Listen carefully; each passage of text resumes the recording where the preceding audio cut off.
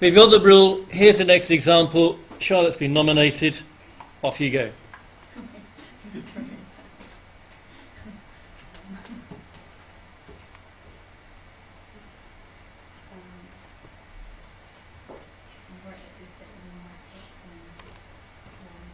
So what am I going to write in the brackets? Mm-hmm. Yeah, added 1 onto the power.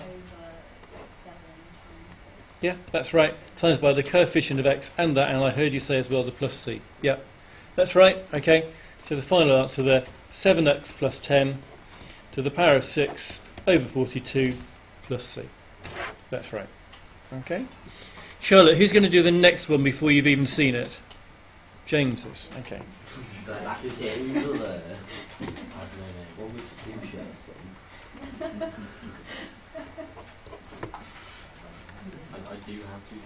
Okay, James, there is your question.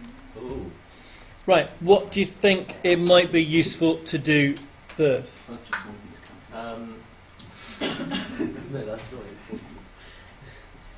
How do we start off on the trickier differentiation ones? It's going to be, you put it back into the bracket. Yeah, you try and write it so it fits the rule. So what's going to be inside the bracket? Will it be 2 minus x? It will be 2 minus x inside the bracket. It's going to be 2. You've got a square root and it's at the bottom of a fraction. Yes, okay. The half deals with the square root, the minus deals with it being on the bottom of the fraction, and there's a 4 that's multiplied by it. Okay?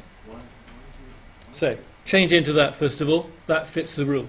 Now, what I want to tell you here is if you just have a number here in front of the bracket, like the last time we said it stays there, what can you do with the number? Cancel out some stuff. Maybe later on. But just to say, it just moves through the integral sign. It's the easiest way of doing it. If it's just a number, move it through the integral sign, and then you haven't got to worry about it in the integration bit. Okay? So what I did there was just move the number through the integral sign.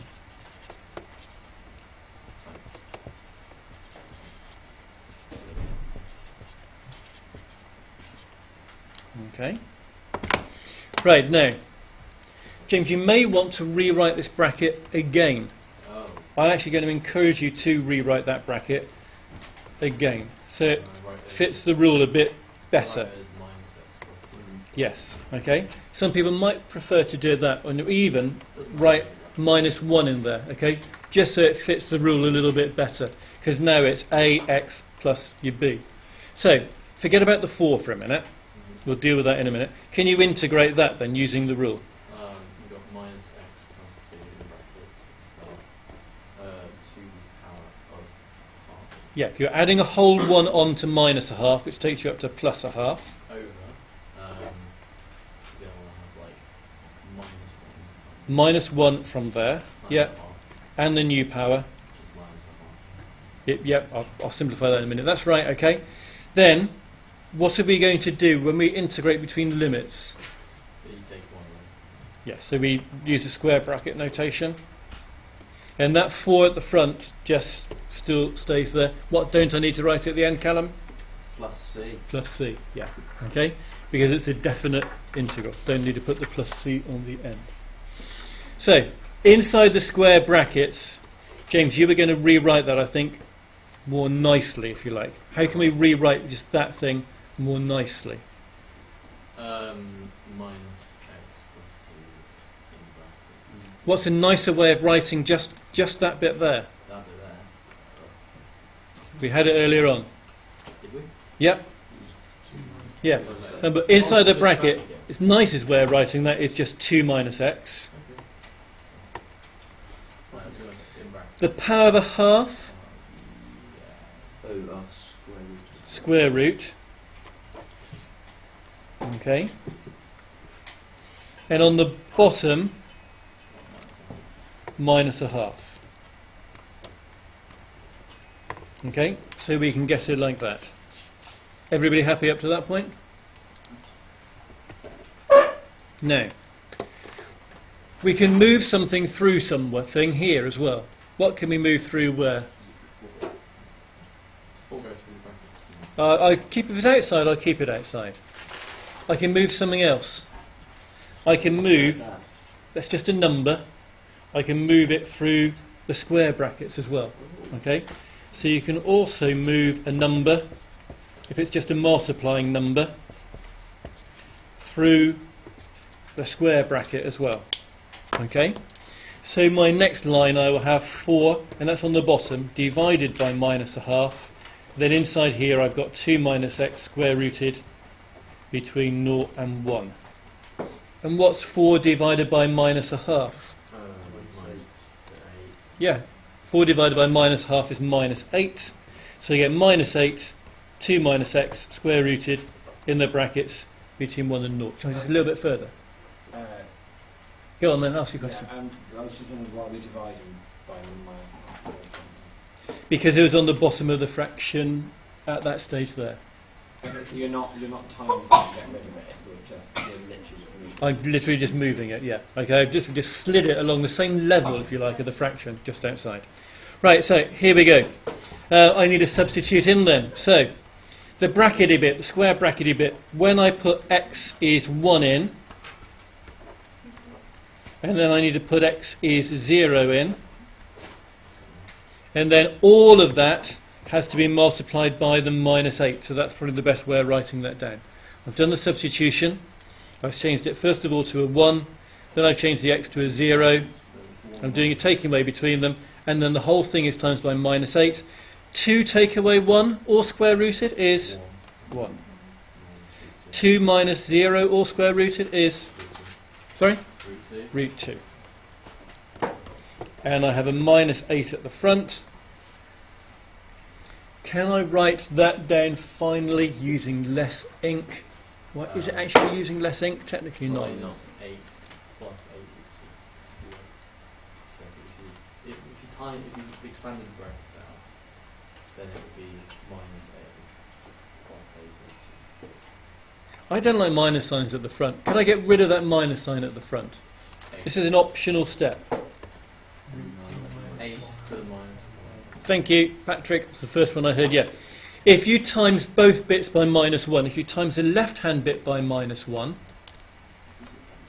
and if you times the right-hand bit by minus 1, which means you swap both the signs, the minus becomes a plus and the plus becomes a minus, they are the same as each other. What I've done there, I've times both bits by minus 1. If you multiply that out, you get the same thing. Because here you'd have had minus 8 times by 1, which is... Oh, sorry, that should have been a minus there. I needed to swap the sign. That plus needed to become a minus. Okay? So minus 8 you'll still get, and the minus making a plus bit there, you still get as well. That was an optional. You didn't have to go that far. That was the answer for that one. Yep, it was.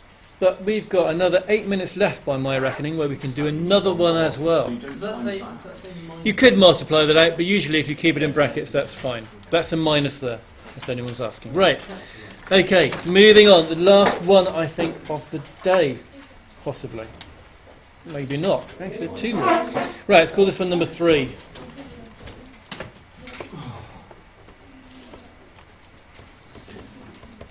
This one shouldn't be as long. Right, suggestion for doing something first.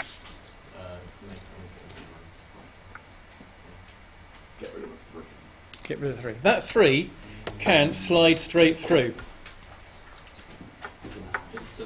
Hang on. What?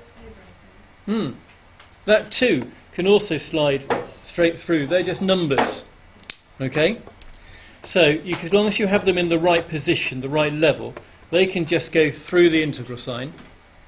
Now, at the moment, I don't want this a bracket on the bottom. So how can I rewrite that? Sure that didn't come out on the recording, Callum. Right, how can I rewrite that? Yes, I can just put a minus power there, which deals with it being on the bottom. Okay? I think we should make Callum do this question now, finish it off. Do the integration, Callum. What? Do the integration bit. Integration, it would be that in the brackets you have 4x plus 1 to the power of minus 3. Yep. on the bottom it'd be 4 times minus 3. Yep. Let me just write them right. Okay, that's right. I'm going to put that in a set of brackets. The 3 over 2 at the beginning mustn't be forgotten. And what else mustn't I forget? Plus C. Okay, any questions about that bit? Right, now, what is 4 times minus 3? Yeah, and that minus 12 can just go through the bracket, okay, because it's just a number, and it has to go with the 2 on the bottom. It's now 8. So I'm going to get 3 over 2 times by minus 12 minus 24, Minus an 8. which is the same as minus an eighth, yes. And then all I'm left with here then is the 4x plus 1 to the minus 3 plus c. The question didn't have a minus power, so how can I rewrite that without the minus power? 1 over 4x plus 1 cubed. Now we've said, I haven't got anything on my top yet, I've got to write it in. This was minus 1/8. I'll put the minus 1 on the top, the 8 on the bottom, and my plus c. Okay? I reckon we've got time to do one more, which really is going to be the final one. Okay? That's the end of that question. That's the end of it, yeah. Here we go. Next one.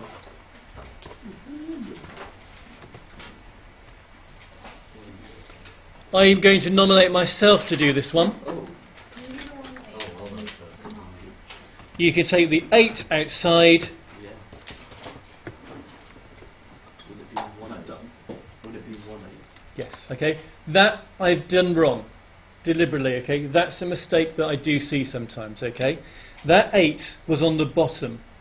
It cannot go there, okay. That 8, if it goes through, has still got to be on the bottom. So you can take it through, but you have got to write it like that as your first step, okay. It is a mistake that sometimes people make, which is why I wanted just to make that mistake and point it out, okay. Then you keep the 8th there. How will you rewrite 1 over x squared? X, so minus 2. Yeah, okay, and you can go on from there. Right, now I just want to make a note, you see, that you can now do exercise 4c, and you can now also do miscellaneous exercise 4.